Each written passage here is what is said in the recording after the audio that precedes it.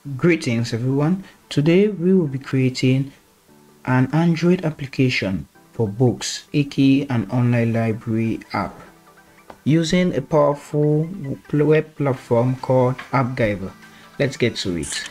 Now, for those of you who don't know, appgyver is a website which offers great tools and design materials to build an app from scratch without using any codes. You can check out the website from the link in the description, or you just tap appgyver like so. So first up, when you sign up, this is the appgyver main page. You want to sign up, you can just click over here the login and sign up. When you very first time, you don't have any of these because I'm already signed in, so it just automatically generates my email and password. So you sign up here, put your email, password, first name, last name, company. If you don't have any company, leave it blank. You must tick all of that, make sure you're not a robot, and then you get your free account. Yes, it's free, so who doesn't want it? Definitely go and sign up, it's free. So I already have an account, so all that I'll do is I'll put my email and passwords, then sign in. So initially this project setup will be blank, just that mine have been doing a lot. But to create a new app, just click on this new app object, enter the name of the application right here. Okay, so this is the very first page of every new app, and it's a little overwhelming, but we will be getting onto every aspect of these parts as we go along with the video. I'll actually make a new video on stressing on every part, so check out on that. And I'm gonna make it really sweet because he has all of this to explain to you what is water whistle, but we're going through it just now in this video. So first up, so let's just call it. So I don't think we'll need this or this. To delete any component, you just click on the component and delete this. Okay, so this is from scratch. Now, as I said earlier in the video, we will be creating an online books app, which means we'll need our books. If it's in PDF, we'll need them to be on the net. So what we'll do next is create a database that is an external container for our books, upload our books there, and then link it back to appgyver using what they call a REST API. Basically, a REST API will be something on the internet that will be like your worker. So what you do is whenever a user wants to get something from the internet, the REST API is the guy in charge to go and collect it from the net using the link that the programmer has set in the app and give it to the user. So the advantage of doing that will be the size of the app, because obviously I am having the user to have all the books inside the app will be kind of like using too much space. So it's best if it's in a separate database, so that when the user wants to get just one book, he'll just get it from the database, which will not affect the size. So our external container in this case will be Firebase. What's Firebase? It's a Google tool that is very useful in dealing with app database, cloud storage, authentication, messaging features, and so on. So to get to Firebase, we'll just write here Firebase. There it is. So you go down and take this. So this is the main Firebase app. Of course, you have to log in, but if you got an email, you can basically log in anywhere so far as you have an email. After you log in, you click on get started. So we'll be creating a new project, enter the name of the project. Okay, looks like it's unique, so we can use this. Click continue, scroll down here. Okay, we won't enable this because we won't need any of this. Click create. I'm going to be creating a new project. So once it's done loading, and assuming it didn't have any issues, this is the main page you're going to have. So what you're going to do is come over here to build. So yeah, you actually to create a database. We'll click here and we'll start the test mode. I'll click next. So now don't mind about this warning, nothing crazy. And the location, if you know your location precisely, you can come and set it over here, or you can just leave it as it was left here. Click enable, and yeah, it is. Your Firebase storage is set up. So now this is where we'll be putting the stuff which will link back to appgyver.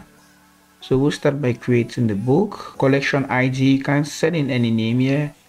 We'll just name ours books, and we'll click next. Then document ID, you can write any ID, or you can just auto generate an ID. Don't worry, you don't need to have all of this. It's just to identify the different components in books.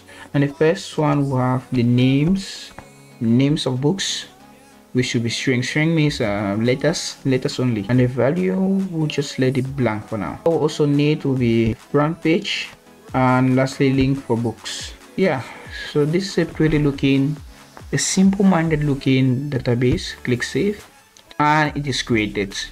From the books you get to the documents, which is uniquely identified using the ID, and you get our three components: front page, links, and names. We'll link them back to appgyver. When we want to link it back to appgyver, back to the data variables, we need to come over here to this data icon here. So basically what this data configurator does is, it's the manager. Call him the manager. He's the one responsible for like saying that this database is from this position, this guy is from here, and he's come to this and that. It's a pretty simple-minded manager. So to create a data resource, we click here, and here we have a series of different databases. I guess we're going to be putting, this is what we're using, Google Firebase. We could set it up, but I think it's a little bit too much complicated or to learn, so we use the REST API.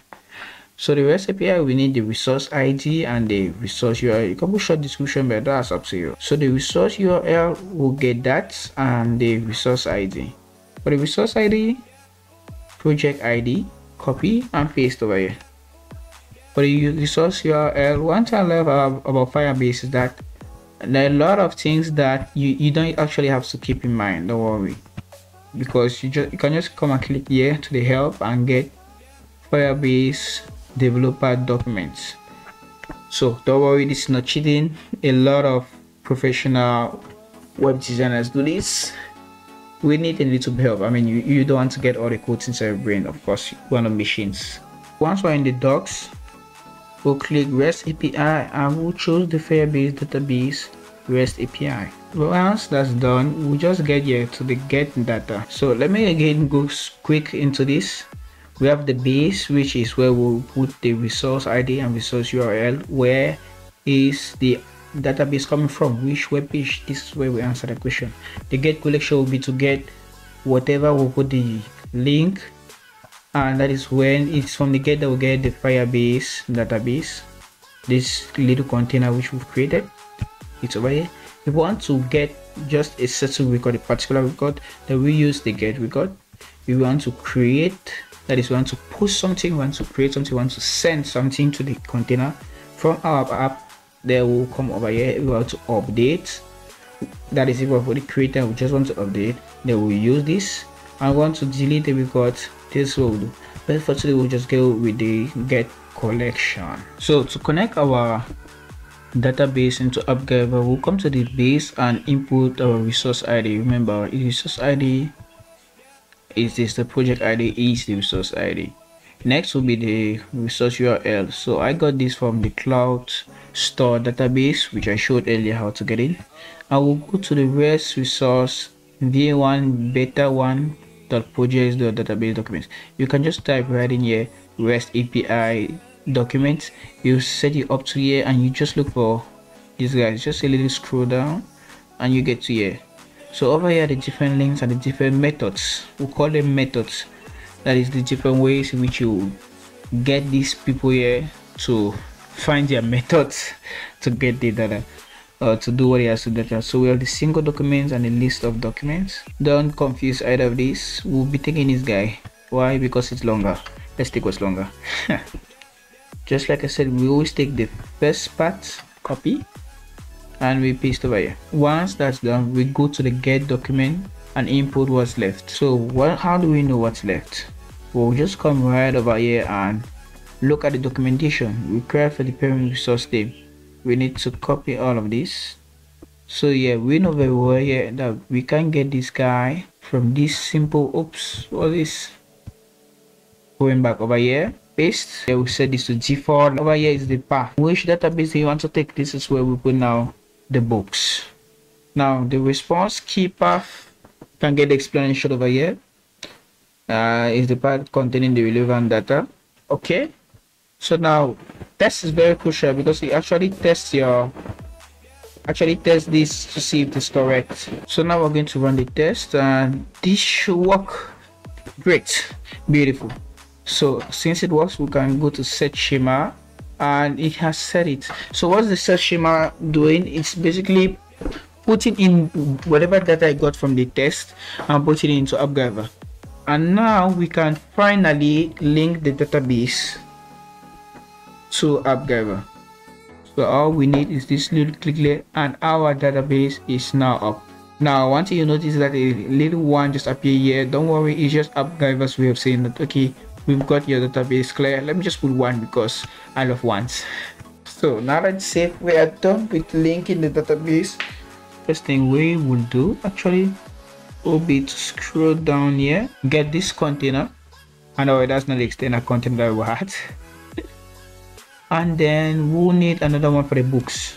The container is very useful, trust me, you understand in a second. It's very useful. Image list item, we could use this large image. We'll set it inside the container. Do we use this or should we use the large image item?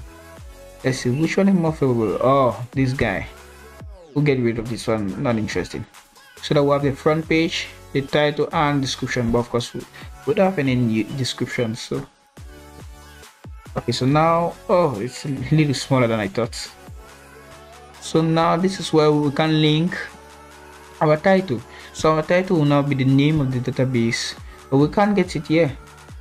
Yeah, why? Because database Michael library is made up of too many objects. So this is where we go to the almighty formula. Of course, no code here, trust me, no code here either. This is all no code. Okay, now that I'm factoring it out, actually before coming here, because we could just come here and set in the database names, string value. If you just take names, then we will create other names. You have multiple ones. If you take this guy, it takes just the name itself. So you want to be taking always the values. So now, oh, what's fun about appgyver is it just tells you whether the code actually works or not.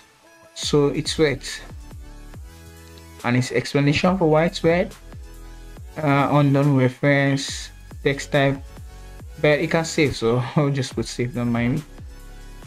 Okay, nope, this is just the set preview value, it will not affect your code or anything, and it's there as formula.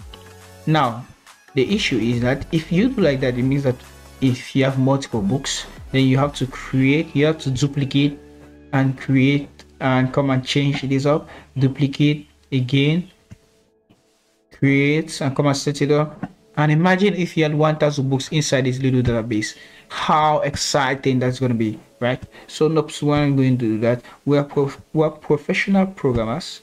What we are going to do is come up this tree right here. Okay, quick review. The tree is just set up the manner in which the components in the app actually set up the physical components. As you can see, the container is holding this. If we were to have another thing like this is search bar, you see on the tree, you can drag it up and it will be up a layer. You can drag it and put it in here and you'll be inside, and to delete it, just put remove here. So that's it about the tree. But I use the tree just to come and click this guy here, and we're going to repeat it. Why are we going to repeat it? We're repeating it so that, like, if we had multiple books, we'll add other books here. When we have multiple books, all you do now is get the IDs and everything on the books and just repeat it. Just we'll put one formula here, and since it's repeating itself, when you be array 1, you just take the books for 1. When you be array 2, take books for 2, and you'll get to understand. Don't worry, just stick around, don't leave, it's not that hard. So database, so we're going to repeat it with this database. So basically it's going to take the database books and this long name in here, and whatever is here now, it's going to take just books. How many documents are here is the number of times this component is going to be repeated. So it's only at 4, but don't worry, even if you have 1,000 of them, it's going to repeat 8,000 times. So once we're done repeating, we'll come here and we instead take the current repeat database, scroll down, take names, And there you go. Oh, the instantly puts there. Great, nice. Not forget to save. So this one, second book, which is opening the dam. The first book is this guy. One thing you have to understand is to be consistent, and I'm pretty much not happy with the way I put names with an S. But I put names here, and if I were to change it, I would change of that, and that would be cool. So everything is the same. That is, the main elements are the same. So we can come here and reconfigure again our data just as we did before. Run test. The test is good. Set scheme, and now our data is updated. Don't forget to save. Now that it's saved, we can come over here, and of course this now will be all completely zoomed. And here the cool thing is that now that we have separate books, we don't need the formula anymore. Just stretch that out. You can just come over here, go down to names and string value, and now you just repeat it rather than us giving it the command using the repeat and everything. You can just link it up here, and there you go. Oh, but the issue is that you now link it based on how the names are. So if you're in a particular order, if you don't care about the order, then you can just put it like so. Same thing here. Look for front page string value, and once you save it, there you go. So to get our web pages open, there's actually a component in the flow function which is called modal, and basically what it does is it opens a URL to give you modal. So a modal will just be a page on a page, if that makes any sense. So you have to like install it, and once you click install, you open up here, drag and drop here, link it over here, and what's left for you to do is to copy it again, and finally like the video. Anyways, but do like, okay, do like. So URL to open, you just click over here and go to your repeat. It will be over here, so you go to data item in repeat, click over here. There's a lot of over here, I know, sorry for the over here. And links.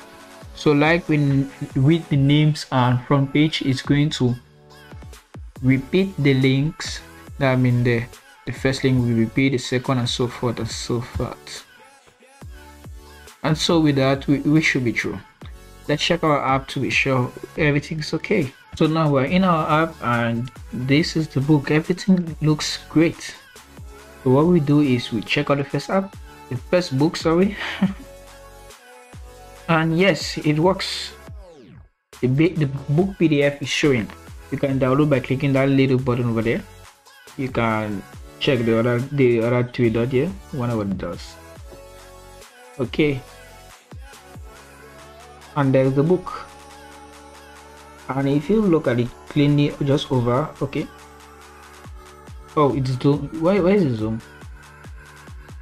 You can zoom in and out. It's pretty much like a PDF, just that it isn't downloaded, so it doesn't take much space. So basically this app won't take a lot of space compared if you had to download, to also force the user to download. So yeah, to force the user to download the book. So that's the beauty of having your stuff in a database in the net. So let's try out the other book, see if it works. It takes some time, and you can actually change the time it takes to get the book. That is the time for the API to move and take the book and get it back, or you can just wait, you know, and just wait for it to load. And there you have it. The two books are officially there. So that ends our video for today. Hope you enjoyed. Leave a like if it was at least useful for you. Comment down below how it was. First ever video, very freaking annoying. I hope you enjoy and try your best. See you in the next video.